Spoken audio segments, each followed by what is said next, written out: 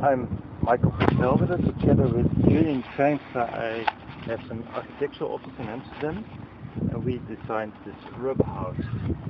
Our office is interested in doing experiments with material, and we don't like only making buildings. We make some buildings, but we also make things like we make one time a tumble house, which is a house that you can tumble with 6 doors. It's a little strange. It refers to architecture, and this rubber house is also really something which is designed by architects. I will explain later. Together with Chi Liu, I make also a stage design, and we worked for some 6 years together. And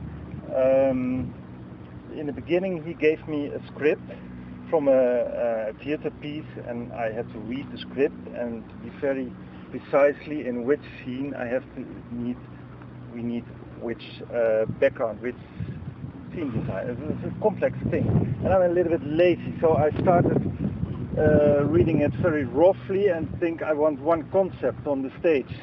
And this developed every time we did it. It became more and more an autonomous design actually on the stage. Our last thing was a musical, and I made one cube, and in this cube you could move everything. You could make from doors, stairs, and you could put it upside down and round. And that was the thing which was the stage designed for a very complex musical with many different locations. And so after this we thought it's interesting because he is very good in working with with these autonomous things. So we thought, okay, we do it all the way around. Now I, as a designer, make one installation, and he will make afterwards a performance or a theater piece. That's the background of this project of the rubber house. Then we find you cannot make anything without any theme. So we were thinking, what should I make? Because there is no script, so it's a little difficult. But then he came with an actress, and this actress had a problem with her skin. Actually, she had the illness of Crohn. I don't know how you call it exactly in English, but anyway. And I am actually fascinated that people who have problems with skin, they also have problems with their lung, and their lungs, which they breathe with it, also skin, and also with their whole digestion, which is also all skin. So I was fascinated by people are made out of skin.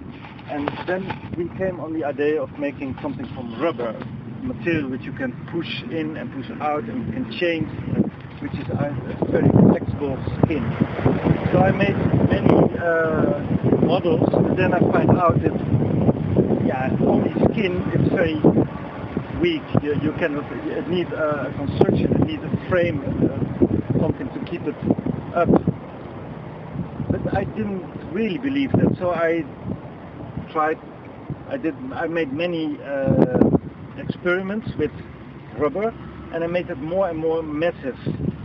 And then I made one small box, which is actually very simple, squared, angled, and I made an egg out. In the inside is just the air is egg forming. This form comes from on every angle you have a kind of beam, a triangle beam. The form is very based on how can you make a structure from mass, from material which isn't like concrete strong enough, but it's just made out of mass, rubber mass. That's actually where the whole form or the whole thing comes from. It's an angled thing with an egg digged out, as if it were.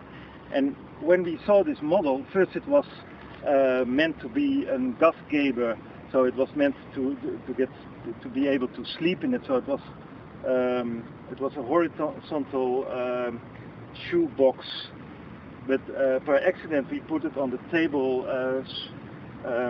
erected, and then we thought, wow, this is very beautiful. And that's actually a very simple thing. So it's actually it came out of an experiment about construction with rubber.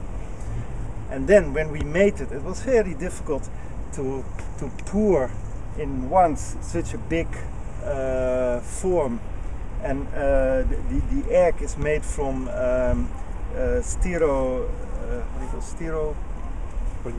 polyester, very light material, which wants to go up when you put the heavy polyurethane on it in the box, which was the casting of the thing.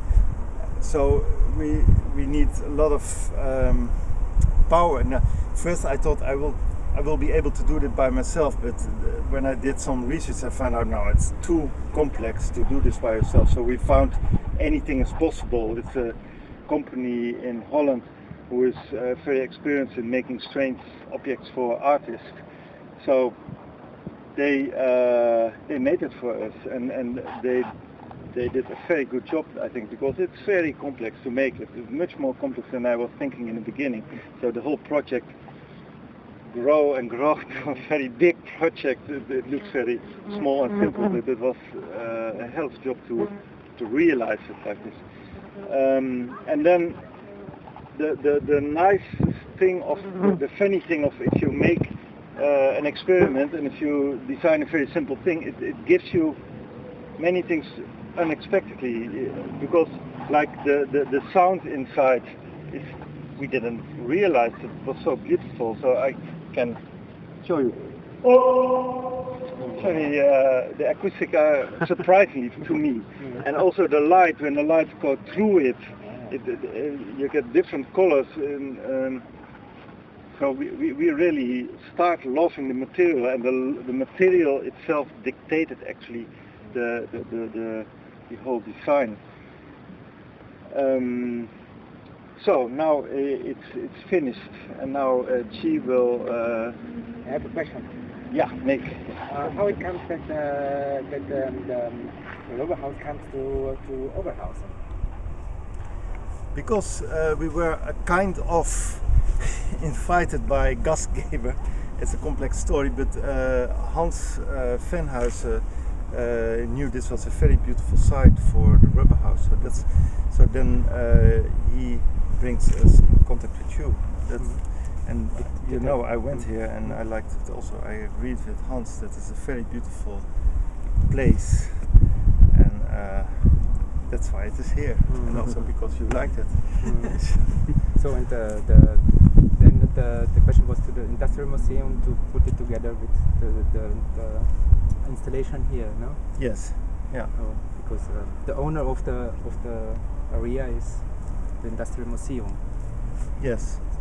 So we are very thankful that they like it to have it here. Yeah. And, yeah. Then guys goes to Bochum, no? Right? Yeah, in 1 month. When? In the beginning of October. For a theater festival. Yeah. And yeah, it's very. I think it's very good. I forgot to say that as an architect, normally you are very busy working for clients, and actually this whole project doesn't have any client. It's our own initiative, but we get the money from the Fonds BKVP. It's a Dutch art fund, and yeah, it's very good that they support such projects, that we can do these experiments, and very grateful for it. Yeah. Thank you. Great. Okay. No.